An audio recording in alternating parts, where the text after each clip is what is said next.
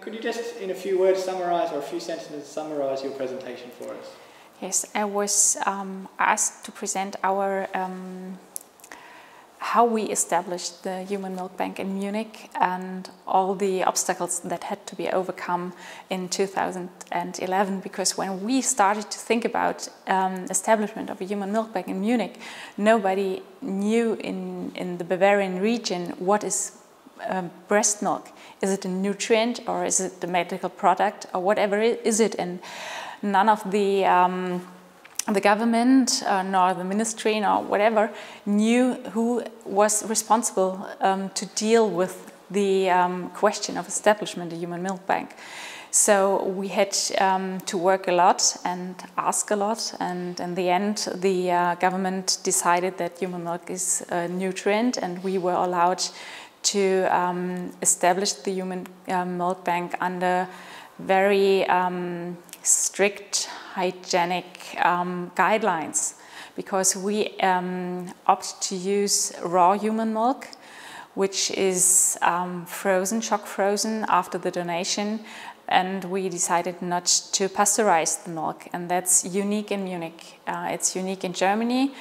It is a common practice in Sweden and Norway and also Japan, but in Germany it was very difficult to get the permission to do that. So I was allowed to present our data and our guidelines, how we do it, and I hope that the audience is motivated to establish other milk banks in Germany.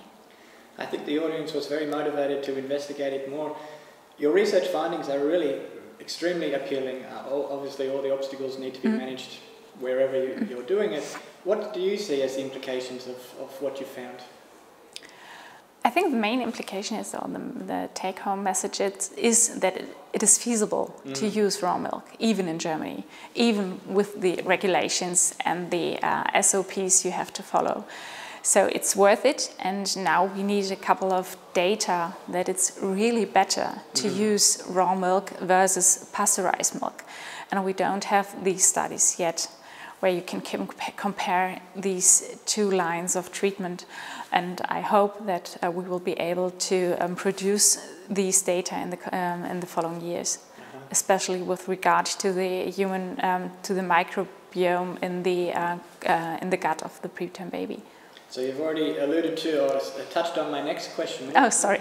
What do we hope to see from you in the coming years? You have this data ongoing, or this is something you're looking to? Some data we've got some data ongoing, but we hope that we will do a couple of studies in the next 2 to 3 years. At the moment, we are collecting the data, but we've got a wonderful cohort there in Munich, because it's unique with these raw human milk and with very strict guidelines of human nutrition or preterm nutrition. So maybe I can come back with new data and present them. I'm sure we would welcome you warmly. One last question.